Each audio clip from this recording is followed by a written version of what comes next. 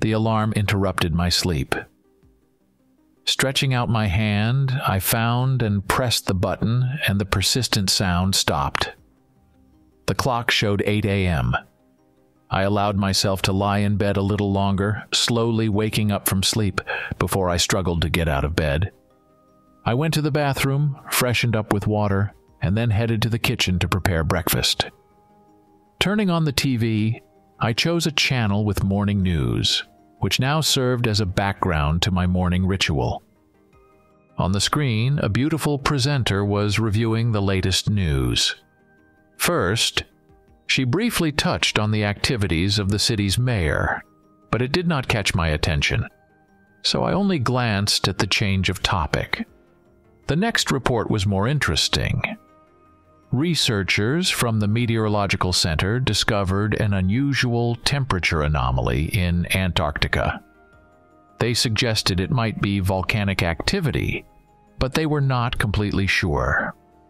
The U.S. government, in collaboration with the military, plans to send an exploratory mission to find out the reasons behind this. The presenter smiled, emphasizing that the mystery might soon be unveiled, which could particularly interest fans of Lovecraft's works. Hearing the news, I could not hide my surprise. It had not even been a week since we discovered the anomaly by studying temperature maps of Antarctica using satellite data. Our report sent to the government sparked lively interest, and it was decided to organize a research mission, of which I was to be a part. Yesterday, I received an email indicating the meeting place with the mission team, scheduled for today. Reflecting on what was to come, I finished my breakfast, quickly dressed, and, looking at the clock, realized that I needed to hurry. Gathering the necessary items, I headed to the address indicated in the email. Leaving the house, I headed to the nearest subway station, where I easily found the right train, which was overcrowded. After making my way to the station near the government office, I exited the subway and started ascending the stairs outside. At that moment, a woman appeared before me unexpectedly. Her appearance and attire evoked thoughts of a gypsy, dark hair tied up in a voluminous bun, and her clothing, bright and colorful, adorned with many patterns and fringes, clearly stood out against the gray city hustle. Looking at me with her piercing large eyes, she offered to reveal my future. Attempting to pass by was unsuccessful. She effectively blocked my way. Knowing how these situations usually go, I took out my wallet and handed her a $20 bill, hoping for a quick resolution. However, grabbing the money, the woman insisted, stating she never takes money without reason and simply asked me to extend my hand. To end this encounter as quickly as possible, I relented and offered her my palm. She carefully examined it, and then, with a mysterious and cautioning tone, warned that I faced great danger like never before. If I could overcome it, I would live to a ripe old age. The woman's words did not resonate in my heart, as I did not value such predictions. Thanking her for the advice, I hurried on, inwardly resenting the wasted time. Finally, I arrived at my destination, a building that hardly differed from the typical office structures of the city. It was a 4-story construction with a modern facade where glass and metal harmoniously combined, creating an image of strictness and functionality. At the entrance, I was met by a security guard who, as expected, asked for my documents and explained the purpose of my visit.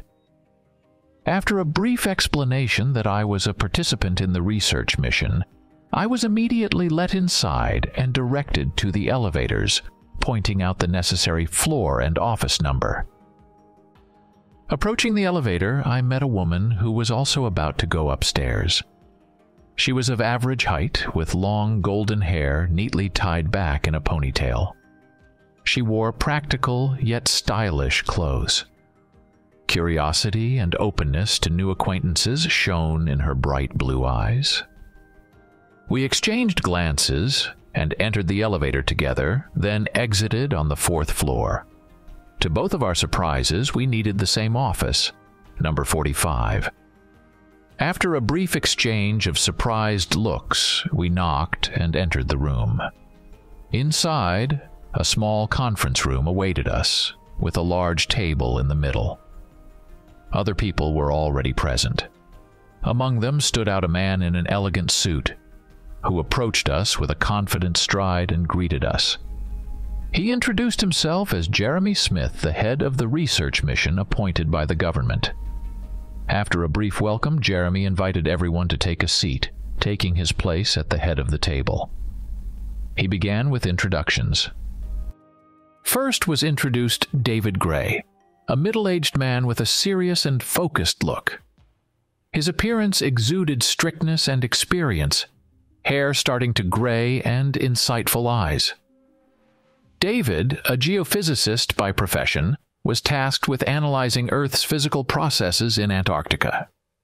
His knowledge and experience were crucial for researching anomalies affecting geological stability and the magnetic field of the region, which could provide the key to understanding the phenomena discovered. Then, the attention of those gathered turned to Michael Harding, the captain of a military unit. His decisive look and physical readiness were immediately noticeable. As a military commander, Michael and his squad of soldiers were responsible for the expedition's safety and logistics in Antarctic conditions. Next was introduced the woman I had met at the elevator, a glaciologist. She specialized in studying glaciers and ice sheets, and her work's importance for the mission was undeniable. Her expert analysis of the glacier's conditions, their movements, and their impact on climate change helped understand the dynamics of anomalies in Antarctica. Finally, Jeremy Smith introduced me, a climatologist who discovered the anomaly. My name is Alexander Hill.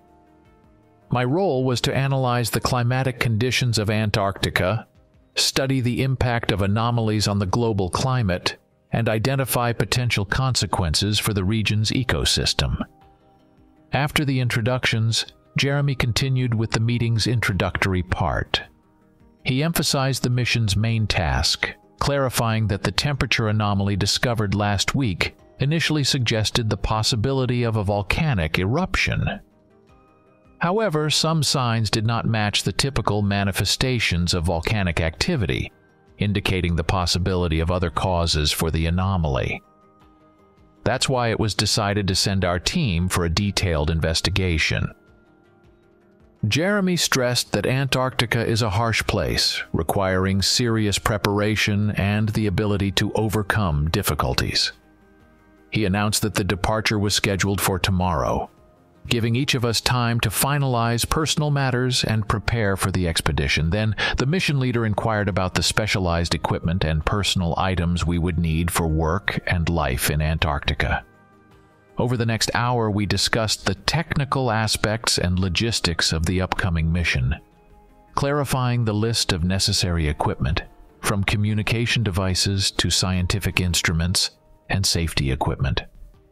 After discussing all details and questions, we said our goodbyes and dispersed, each engrossed in thoughts about the upcoming journey, to be undertaken in the unexplored conditions of one of the planet's most mysterious and unpredictable corners.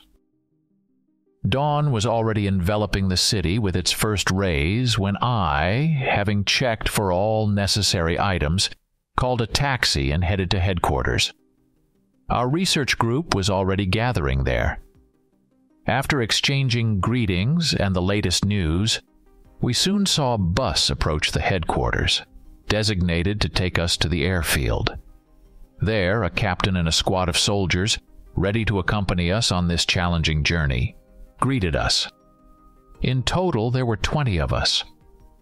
Upon arriving at the airfield, we found ourselves in front of a mighty Boeing C-17 Globemaster III, already waiting for us, loaded with special equipment. Among other cargo on board the plane were 2 Hägglunds BV-206 all-terrain vehicles. These machines were to ensure our movement across the boundless expanses of Antarctica. The plane's interior was spacious with high ceilings and metallic walls, where foldable seats for the team were securely fastened. Each of us took our place, buckled up, and began preparing for takeoff. Despite its impressive payload capacity and size, the C-17 took off smoothly and confidently, lifting us higher into the sky. Landscapes changed behind the windows, from earthly scenes to endless clouds. After several hours of flight, our plane began to gently descend, approaching the ground. Below lay the magnificent landscape of Chile, a country with a rich history and stunning nature. The plane touched down on the runway of the airfield where a team awaited us for refueling. All processes were streamlined and well organized to minimize downtime. As soon as the plane stopped, fuel trucks immediately approached. While refueling was underway, part of the team decided to step out to stretch their legs and breathe fresh air. The sky was clear, and the air was refreshing, a pleasant break after long hours in the enclosed space of the plane. Shortly after, when the fuel tanks were fully replenished, we returned on board. The team settled in, gearing up for the second part of the flight, the most significant and exciting. The plane, having gained the necessary altitude, headed towards the cold expanses of Antarctica. With each passing hour, it grew colder and whiter outside the windows. Glaciers and snow-covered peaks began to emerge more distinctly, and the sea took on a deep blue hue, dotted here and there with icebergs. During the flight, as the icy expanses of Antarctica began to flash by the windows, Emilia, the Antarctica specialist, enthusiastically shared her knowledge with us. She told us that the ice sheet covers 98% of the continent, with some ice reaching heights of 13,000 feet. Her stories came to life with the views of the first icebergs appearing on the horizon. Hearing about the height of the ice, I couldn't help but marvel at the scale and beauty of this place. As we approached McMurdo Station, located on the shore of Ross Island in the Ross Sea, Emilia continued to share interesting facts. She mentioned that due to the height of the ice sheets, airplanes are forced to fly 10,000 feet higher than usual to avoid colliding with icebergs. Antarctic snow, she said, is different from Arctic snow. It is drier and harder, which can pose a danger to airplane tires during landing. The plane began its descent and soon made a landing, a bit of a jolt, but not too severe. When the plane finally stopped and we began to disembark, the first thing that struck me was the deafening silence enveloping the icy expanses and the cold that pierced to the bones. Before us stood McMurdo Station, the largest American research base in Antarctica. It looked like a small town submerged in snow, with numerous buildings interconnected by paths already covered in snow. Some of the buildings were coated in frost, giving them a magical appearance. In the distance, the runway was visible, already being prepared for the next flight, while mountains and glaciers stretched around the perimeter of the station, creating a unique and captivating scene. Looking around and inhaling the cool, fresh air, the three of us stood, absorbed by the beauty of the boundless Antarctic expanses. The weather was favorable to us. A clear sky stretched overhead, like a promise of new discoveries. David, taking out a cigarette, lit it and exhaling smoke, said thoughtfully, "This place is the last whisper of the earth before the silence of eternity, where fate finds its true face in the endless ice." His words made us ponder deeply, adding a special depth to the moment. Soon, the rumble of engines interrupted our contemplation. From the airplane hangar to the street, all-terrain vehicles rolled out, ready for the journey ahead. People from the station approached to help unload our gear. About an hour later, we finished loading everything necessary into the vehicles. After a roll call and a brief discussion of the route, we took our seats, ready to depart. In each all-terrain vehicle, designed for 17 people, we sat 10, leaving the rest of the space for cargo. Making ourselves comfortable, we set off. According to our calculations, the journey would take a couple of days, meaning we had to move without delay. It was mid-February, and it was important for us to complete all planned research before the end of the Antarctic summer. Crossing the vast expanse of Antarctica, our expedition slowly but surely moved forward. Around us reigned an immense whiteness, only interrupted by the occasional rocky outcrops and deep cracks in the ice which we carefully avoided or crossed. The sky above us was clear, allowing the sun to cast a soft glow on the snow, making the landscape almost mystical. From time to time, we stopped to check coordinates, look around, or make notes about the terrain and weather conditions. These pauses also gave us all a chance to breathe in the Antarctic air and momentarily feel the silence and majesty of the surrounding nature. Emilia, our glaciologist, occasionally pointed out landscape features, distant glacial formations, snow-covered peaks that stood out on the horizon, and unique snow structures formed by wind and time. She spoke about the processes underlying these phenomena, adding depth to our understanding of the environment around us. As the first day of our journey came to an end, we felt the need for a rest. Despite the constant light of the polar day, fatigue from the trip made itself known. We chose a suitable spot on a flat surface, sheltered from the wind by ice outcrops, and quickly set up tents, creating a temporary camp. For dinner, we pulled out thermally resistant packets of frozen food that just needed to be mixed with boiling water. Thanks to modern technology, even in such conditions, we could enjoy a variety of meals. The menu included all the necessary nutrients, consisting of hot soup, a meat dish with potatoes and vegetables, as well as high-energy bars and hot tea for dessert. After dinner, sharing impressions of the first day's journey and discussing plans for tomorrow, we dispersed to our tents. Attempting to sleep in the eternal light of the polar day, many of us used sleep masks or simply tied a piece of fabric around our heads. Regardless of the precautions, falling asleep in such an unusual place was not easy. But fatigue from the long day eventually took over, and each of us gradually drifted into sleep, dreaming of what the next day would bring in this mysterious corner of the world. I woke up a couple of hours later. Lying in the tent for a bit, I decided to go outside. Dressed up, I felt the cool air hit my face. Noticing that David was also awake and sitting at the edge of the camp smoking a cigarette, I approached to keep him company. He looked at me but said nothing, so we sat in silence, watching the snowy plains. Suddenly he broke the silence and said, "For some reason, I have a bad feeling." Flicking his cigarette, he continued, "I served in Afghanistan. It was a real hell. There I developed a sort of intuition that saved me more than once. It might sound implausible, but I believe in it."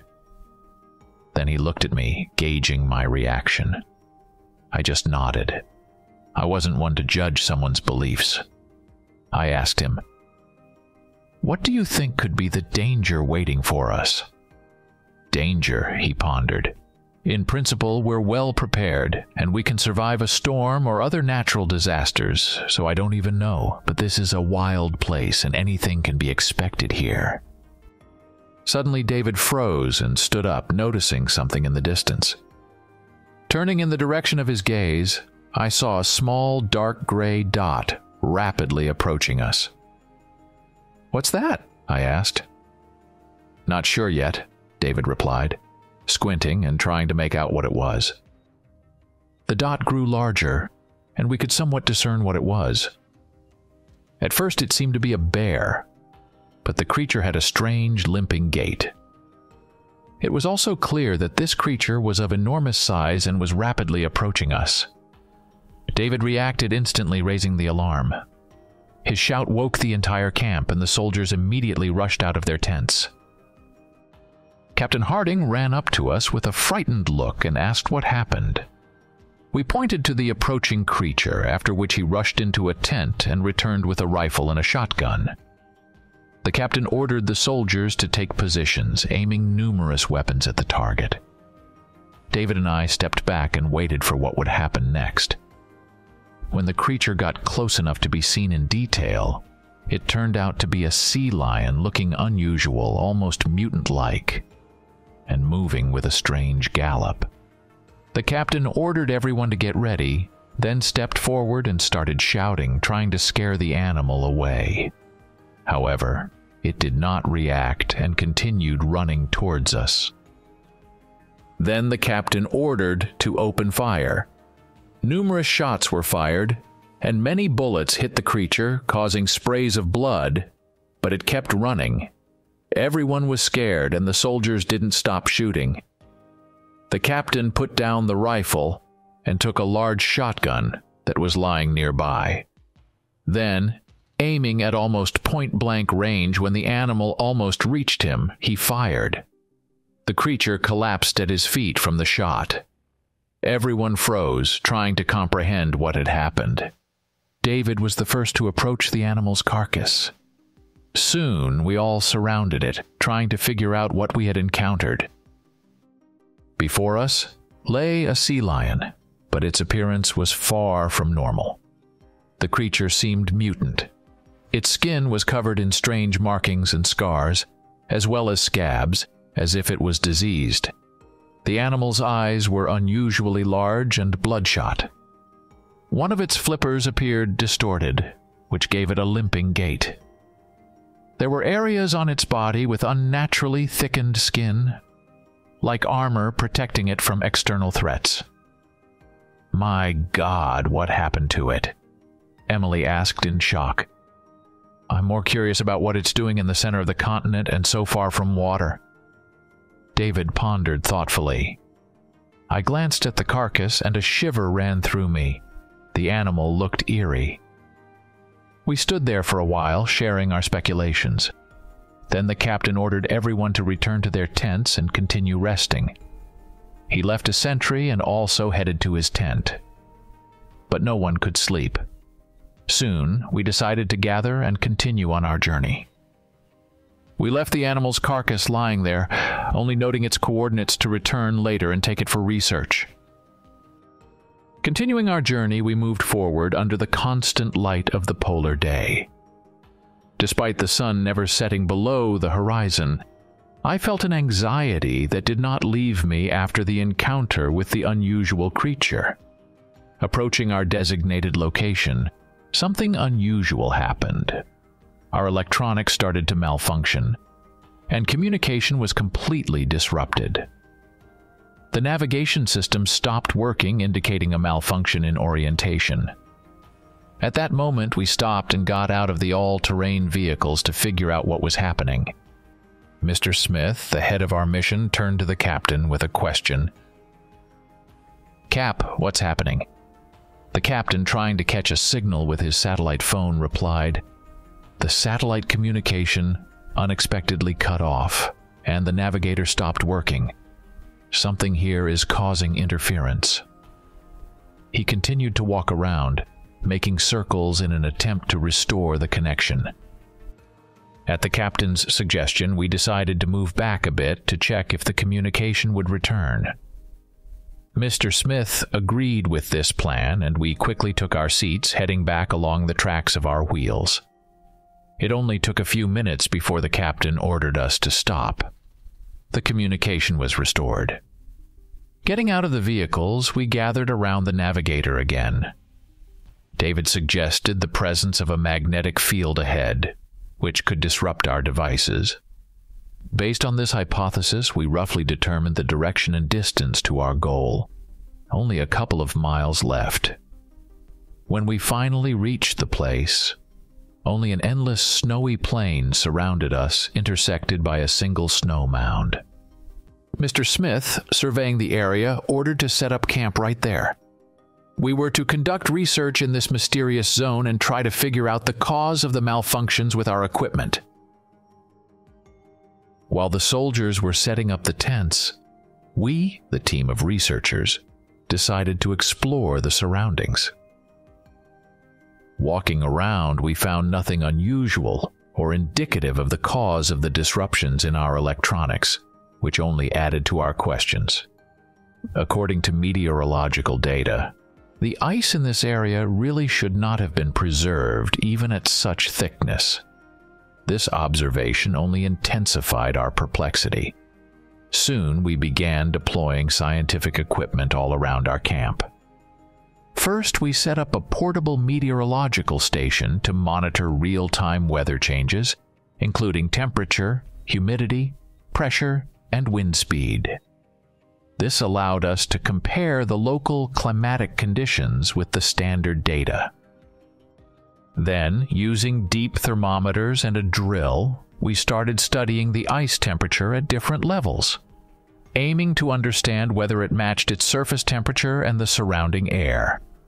With ground-penetrating radars, we began scanning the subsurface layers, hoping to detect unusual structures or changes beneath the ice cover that could explain what was happening. By the end of the day, we had a meeting, and I saw puzzled faces around me. It turned out that the readings from all devices were within normal limits, and nothing unusual was found in this place. Although satellite communication still did not work, this led us to a dead end. After a brief discussion, we decided to rest and continue the research tomorrow.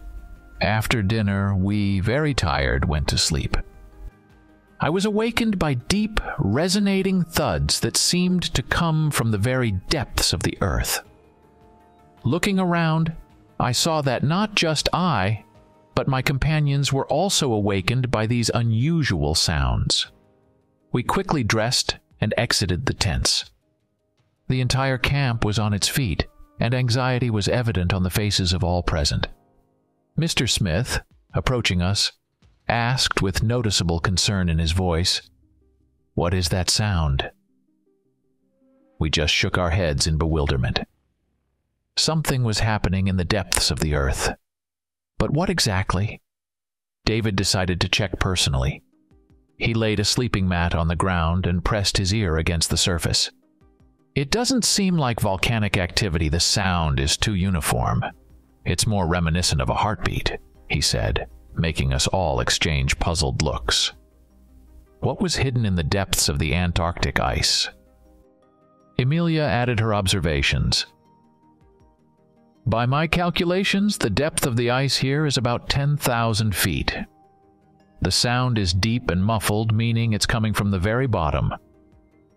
The discussion didn't lead us to a definite answer, and Mr. Smith suggested that everyone go to sleep, considering we hadn't slept properly for 2 days already. As we dispersed to our tents, I tried to fall asleep, but the sound continued to bother me. It seemed to resonate with my body, causing anxiety. Unable to fall asleep, I decided to go outside. There was only one soldier on guard, a precaution after the previous incident. I checked the meteorological station but found nothing abnormal. Sitting on a portable chair, I began to gaze at the snowy plain. In the distance, a hill was outlined, suspiciously unnatural. Armed with a shovel, I headed towards this hill and started digging. The top layer of snow gave way easily, but then came the ice, slowing down my efforts. At some point, I noticed something dark shining through the ice. We were on a plain. There shouldn't be any mountains here. Continuing to dig, I soon discovered a roof made of dark, sturdy metal which looked out of place against the background of ice. I was amazed by my discovery. As I examined the find, a voice came from behind me. "What are you doing here?" Looking back, I saw the captain, who was looking at the pit I had dug with curiosity. Climbing out of it, I noticed other members of the group approaching. When everyone gathered, I told them about what had happened. Everyone nodded in surprise, and upon learning about my find, they froze in shock, then rushed to see it. Armed with shovels, we started clearing the snow, and after about an hour of work, a small structure appeared in front of us resembling a house without windows, with only one massive iron door. We tried to open it, but it was locked. Then one of the soldiers brought a drill and started drilling the lock. Suddenly, he jumped back in fright, dropping the drill. The captain shouted at him, asking what had happened, but he pointed at the door, saying he heard a noise from inside. We all became alarmed. I approached the door and pressed my ear against it. At first it was quiet, but then I heard some rustling, unable to determine exactly what it was. I confirmed that there was something behind the door.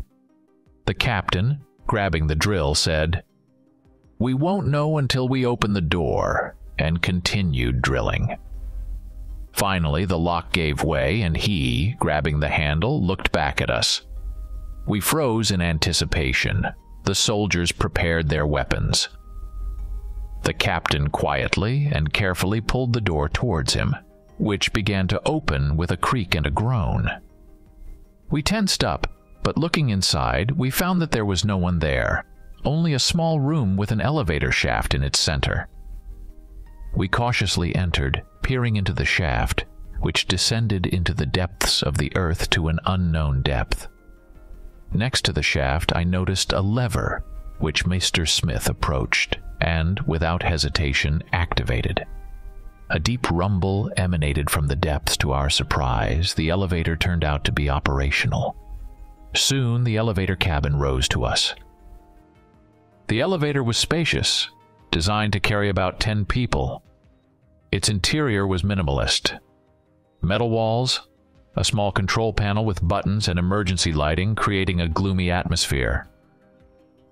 After a short discussion, we decided that some of us would descend for exploration while some soldiers would stay on the surface to guard the camp. We stepped into the elevator. Mr. Smith pressed the descent button, and the cabin began to slowly descend. With each meter, the light from the upper hatch diminished until it disappeared completely, leaving us in the dim light of emergency lighting. The descent was smooth but filled with tension. Each of us understood that we were descending into the unknown, which could hold anything. The descent lasted quite a long time, and finally the elevator stopped. Darkness surrounded us. Turning on flashlights, we stepped out of the elevator. My first concerned question was about the presence of ventilation at such a depth, as air clearly couldn't penetrate here naturally. However, the local ventilation shafts seemed to be working properly. The air here was surprisingly clean, albeit slightly stale. We found ourselves in a corridor. The walls were metallic and covered with a layer of rust, indicating long neglect. Drops of condensation hung from the metal due to the humidity of the air. Walking down the corridor, we entered a large room which apparently served as a laboratory. The laboratory was filled with various research apparatus and equipment, which looked outdated but once probably represented cutting-edge technology.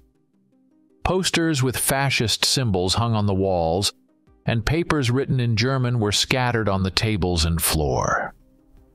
This suggested that the facility belonged to the authorities of Nazi Germany, meaning that this place was almost 100 years old. The laboratory looked ravaged. Overturned furniture, broken glass equipment, and documents scattered everywhere.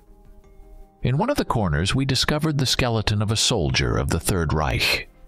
He was leaning against the wall, as if his owner had died waiting for help or in a last desperate attempt to find shelter.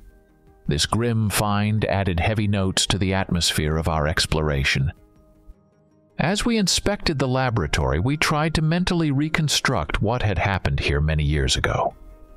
The papers on the tables possibly contained reports on experiments conducted here. and Mr. Smith, picking up one of them, asked if anyone knew German. Only David responded.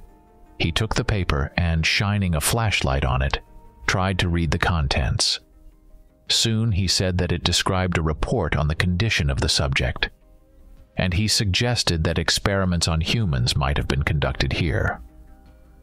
We continued our exploration, and then Emily said she found a power lever and asked if she could pull it.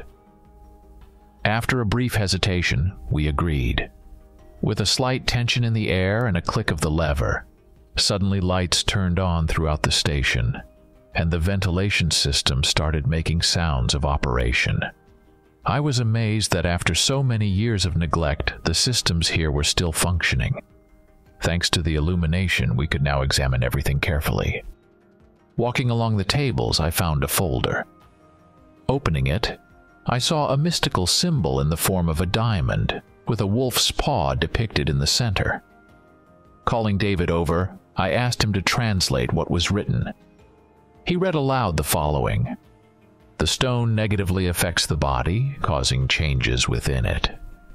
Prolonged exposure to its radiation can lead to irreversible transformation, resulting in the subject losing its human appearance but gaining unprecedented physical strength. Unfortunately, the creature also loses control over itself, making its use on the battlefield problematic. The possibility of deploying it behind enemy lines exists, but is associated with great risks. At the moment, I consider the use of this method impractical. I recommend continuing research, as this object has unlimited potential due to its otherworldly origin." The document also contained various reports and figures, but the main content was truly shocking. What could the Nazis have been developing in this laboratory, and what did they discover here? We summoned Mr. Smith and showed him the document. As he studied it, suddenly, from above us, from the ceiling, we heard a noise. We all instantly raised our heads, and the soldiers grabbed their weapons. "Someone is moving through the shaft," the captain speculated. However, David, with a tone hinting at darker thoughts, added, "Perhaps not someone, but something." This thought made all of us tense from the uncertainty of what could be lurking at such depth, deep in the heart of Antarctica. Without wasting time, Mr. Smith suggested continuing our exploration. We headed to the door at the end of the laboratory, which led us to another elevator shaft. Pausing before it, we began discussing whether we should continue our descent. After a short discussion, it was decided that part of our group would stay here on this level, while the rest would continue descending. 2 soldiers were to remain upstairs. They handed us their pistols while keeping their rifles. Pulling the lever again, Mr. Smith called the elevator. After a while, the cabin ascended, and we stepped inside, preparing to continue our journey into the uncharted depths. Tension filled the elevator as each of us was immersed in thoughts about what might await us next. This time, the descent into the depths of the earth took much longer than the first. Once again, we heard the same sound that had been haunting us, and with each foot we descended, the sound of knocking grew louder and clearer, as if calling us to it. When the elevator doors opened, our eyes were drawn to a huge cavern. The floor was earthen, while the ceiling and walls were made of pure ice. Icicle stalactites hung from the ceiling, creating the impression of a frozen underground palace. Lanterns hung from the ceiling, illuminating the space and making it eerily beautiful. We stood in shock at this sight, but soon our attention was drawn to one thing. In the center of the cavern, drawing attention with its unusual appearance, floated a cube the size of a truck. It seemed incredible, floating in the air, slowly descending and rising as if it were set on an invisible cushion of air. Various wires and devices were scattered around the cube, creating the impression that the cube was part of some larger experiment. However, The real discovery was 6 transparent capsules filled with red transparent liquid, evenly spaced around the cube. Inside these capsules, floating in the liquid, were creatures resembling humans, but partially covered in fur. Their faces were grotesque and elongated, making them look like wolves. The creatures' eyes were closed, as if they were in a deep sleep. In rhythm with the pulsation of the cube, they moved slowly up and down in the liquid. We didn't know how to react to this discovery.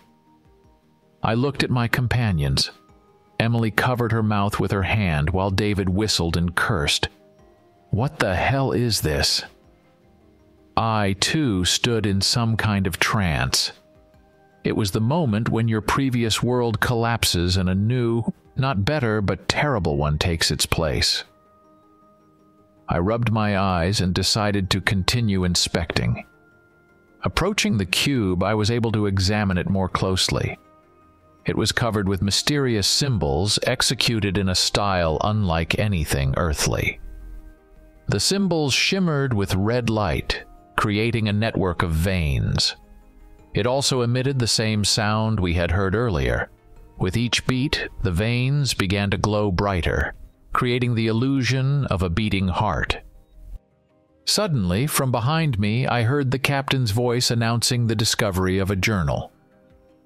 We immediately gathered around it to learn more. The entries in the journal were in German, and David took on the task of translating. It turned out that the cube was discovered in the 1930s, and after that, Hitler sent his scientists to study this object. I remembered reading about how Hitler was obsessed with the supernatural, but I didn't think it would turn out to be true. The journal also contained symbols similar to those on the cube. Many pages were filled with them, and at the end of the entries, there was a combination of 6 symbols. What happened next and the fate of the scientists remained a mystery. Emily took the journal and, carefully studying it, approached the cube. She began touching the symbols in the order specified on the last pages of the journal. I noticed this too late, and a sinister premonition came over me. I wanted to warn her to stop, but I didn't have time. As soon as Emily touched the last symbol, which lit up brightly, the cube began to slowly rotate around its axis, gradually speeding up, emitting sounds resembling a speeding heartbeat, and its veins glowed brightly. We recoiled in horror. The captain noticed huge devices resembling cabinets nearby and called for everyone to take cover behind them. We all hurried there. We didn't know what to expect from this unexpected turn of events. The cube continued to rotate and glow until suddenly there was a small light explosion. We closed our eyes, and when we looked again, we saw something before us. A portal formed in front of the cube, emitting red light and covered in beautiful ripples, and the atmosphere in the cavern became tense to the breaking point. The situation intensified when I noticed that the eyes of the creatures in the capsules suddenly opened. It happened so suddenly and filled me with intense fear. I quietly informed my companions about this.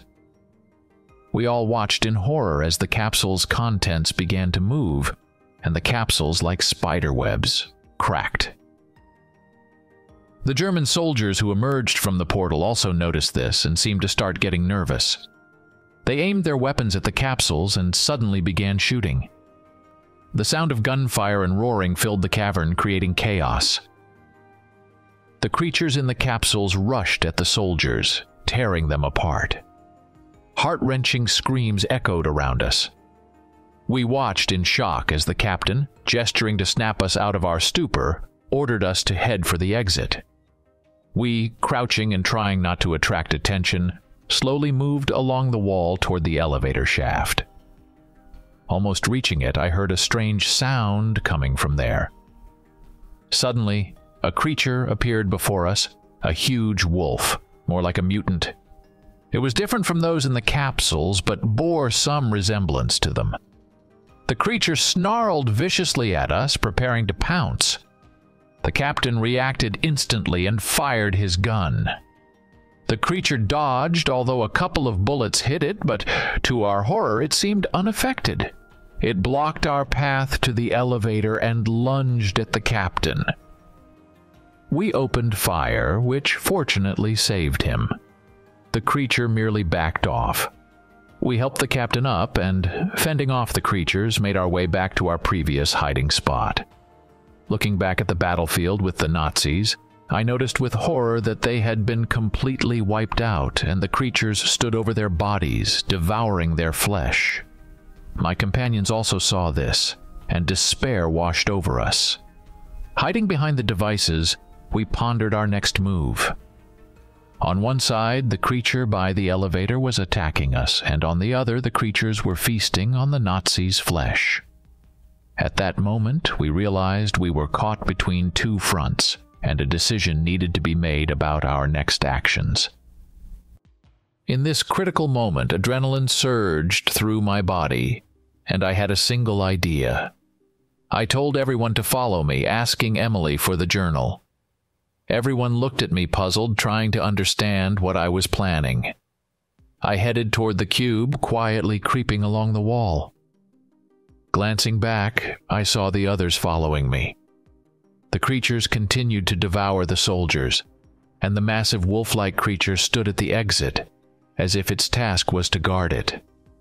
I approached the cube, which had already stopped, and the portal had disappeared. I began entering the same combination that Emily had entered before. When the last symbol lit up, the cube started spinning, attracting the attention of the creatures. I prayed silently for the portal to open faster. We huddled around the cube, and suddenly there was a flash. When we opened our eyes, a red portal lay before us. I didn't know what awaited us next, but it was the only way out of the situation. We were trapped thousands of feet below the surface. The creatures slowly moved toward us. I yelled for everyone to jump into the portal. First, with the words, "Screw you all," David jumped. The others followed suit, disappearing into the portal. Only the captain and I remained, and he opened fire on the creatures, shouting for me to jump. I saw that bullets had no effect on these creatures, and, abandoning the journal, I grabbed the captain's jacket and pulled him toward the portal. A flash of light, and literally a moment after passing through the portal, I found myself in the same cavern, next to my companions. Instantly, I feared that we hadn't escaped, and that the creatures would devour us. But looking around, I realized the situation was different. The cavern was brightly lit, and people in uniforms approached us, among them soldiers with U.S. flag patches. I breathed a sigh of relief, understanding that they were our people. Soon, a man in a lab coat approached us, extremely surprised to see us. He introduced himself and told us what had happened. His words shocked us. It turns out that when we jumped into the portal, the soldiers remaining above ground tried to follow us, but found only 2 who had stayed in the first laboratory. To their horror, the second elevator wasn't working. Returning to the station and reporting the incident, all forces were mobilized. Restoring the elevator took a long time, and everyone understood that our chances of survival were minimal. After the elevator was restored, creatures were discovered, and the battle with them dragged on for years. Eventually, when the creatures were destroyed, scientists were able to study the cube, found the journal, and, using the combination from it, we appeared from the portal. Listening to this story, we were in shock. David asked how many years had passed since our disappearance. The professor sadly replied, 5 years. We froze in place, realizing we had been missing for a whole 5 years. The captain, however, said, "But at least we're alive, right?" We nodded in agreement. The professor suggested that we go to the surface to be examined by medics. On the way, I asked the professor about the wolf-like creature, describing its appearance. He shook his head in confusion. We exchanged worried glances. And at that moment, as we approached the elevator shaft, there was a rustling from above. We all froze and looked up, awaiting the unknown.